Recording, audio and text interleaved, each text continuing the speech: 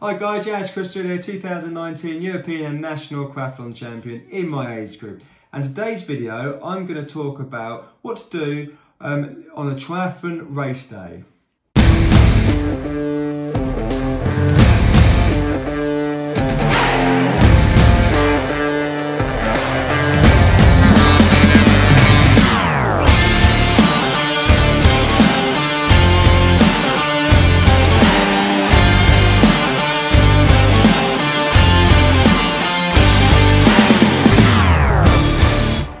To this video, so I'm going to discuss triathlon race day, what you should do on the day or leading up to it before you start your race. So firstly, obviously it starts well before the race day. You know, your prep, you train, your nutrition, your sleep, etc. All that has a big factor into your day of, well, your race day.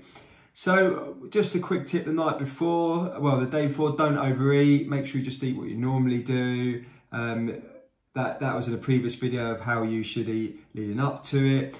And you've done a train, just relax. Just make sure you relax. Just control what you can control. Don't panic. And you might have a bad night's sleep. I sometimes have, well, quite a few bad night's sleeps before a race.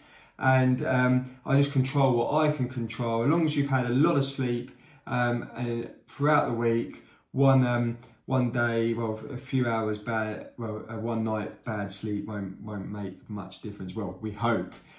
So you turn up to race day. Before race day, what do you do? So firstly, I make a list. So I make a list of everything that I need to take the day before. Pack my kit, so it's all ready and it's easy accessible as well to get to.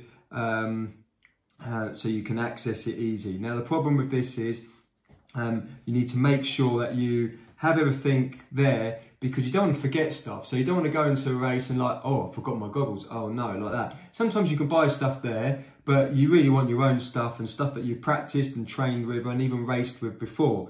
Now the problem is, like what I do when you turn up, well, when I pack stuff before I turn up to a race, was I normally pack two of everything, because I know just in case if goggles snap, I've got a spare goggles. I don't pack like two watches or two wetsuits, of course, because they're expensive, so you wouldn't do that. But I'm talking about like essentials, like two pairs of trainers just in case. So things like that. Not like helmets, just like two waist belts, stuff like that. So I have two of everything just in case. Well, not everything, but most things, just in case something goes wrong, or if I've forgotten something, I know I've got that. I learned that mistake a long time ago when I forgot stuff. They you turn up to race day, of course, you're nervy, you're nervous, you see people around you, and they chat to you and stuff, and people like, also one of the most things that you must try to ignore, and this is where controlling what you can control. People will chat to you and they'll say to you, oh, I don't feel great today, or I've got bad legs, stuff like that, I've been injured. Now not that they mean it, but it can play negative thoughts with your head like that. Or if they've said, well, I've been training this way, and you might be thinking, oh, I haven't trained like that, or am I all right? Whatever you've done, you're your own person, you've trained for it, you're there on the start line, don't think about it, because it will play in the back of your mind. So just don't like get caught up with them little chatters. Obviously people do have problems, but it's just that from what I've learned, it does play on your mind. Now you turn up to race day and you're there and you're nervous. So what I say is, of course, it is good to be nervous. I'm nervous. For some reason, I'm more nervous at local races, but I'm still very nervous at most races. So when you turn up to the race, just try and relax. Now, what I found has helped me is that I put music on. Now, I go away for about 10-15 minutes, sit on my own. I normally put a hood over me with my music, and I'm sure you've seen that Michael Phelps footage when he was at the Olympic Games, when he had that really weird looking face. I can't do the impression because I'm no good at it, but when he had that, like, he was in concentration mode with his music, and it doesn't matter if anyone comes near him, he will not talk to him. He's psyched up and he's just relaxed. That's what I do.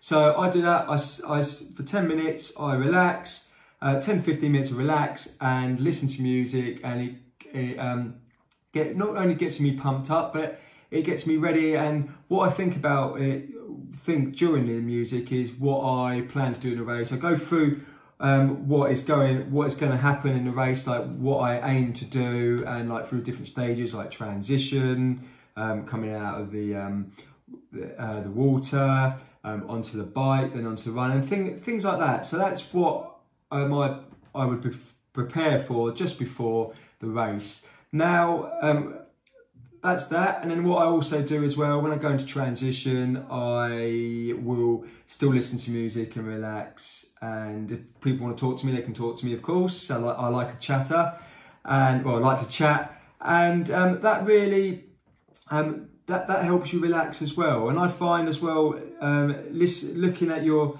list to see what you've got and stuff, and ticked off and put it into transition. I normally walk up and down transition as well, just to have a little look at what other people have done and put in their little zones, just in case I've forgotten something that I've got, and I'm like, oh, okay. So that's that, how to prepare. And I won't talk about what to do in transition. That'll be another video, another time.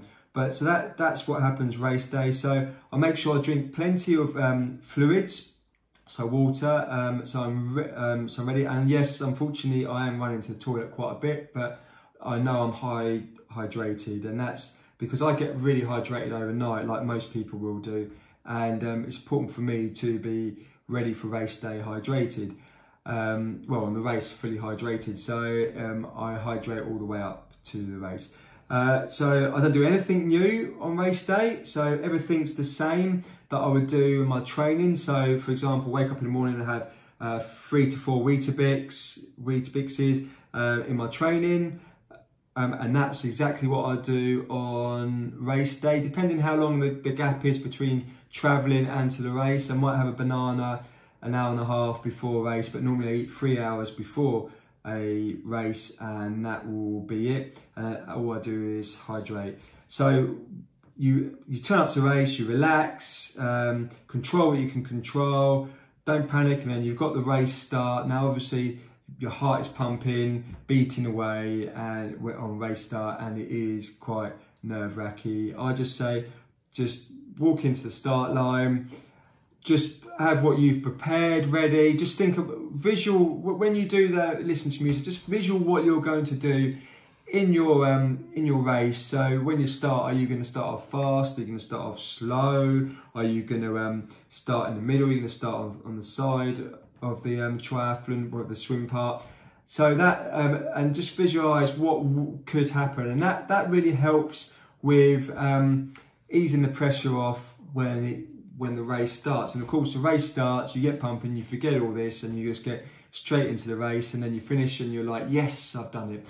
So guys, I hope this is helpful. This is how I prepare during race day when I turn up to the race. There's not a lot to it. It's just more like more nerves, and just just making sure you don't do anything new. That's the main thing, really. You don't do anything new, don't try anything new. And as I said before, right at the beginning of the video, that if someone does, like say, oh, I did this and that, just don't let it play in your mind, because that can play in your mind. So I hope you found this video useful.